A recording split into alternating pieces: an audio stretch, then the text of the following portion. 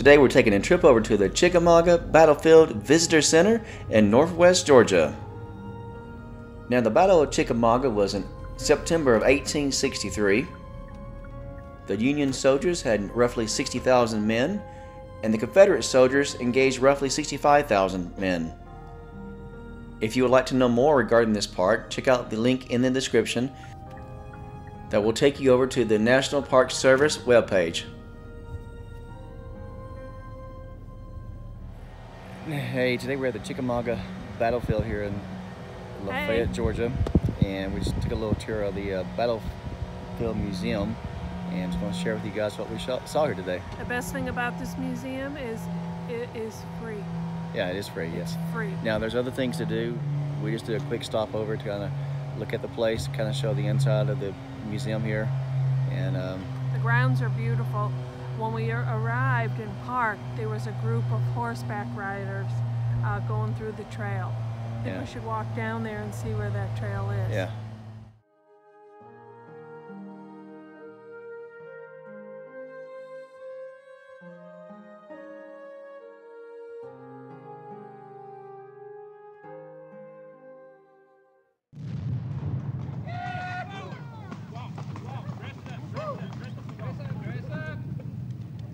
Ready!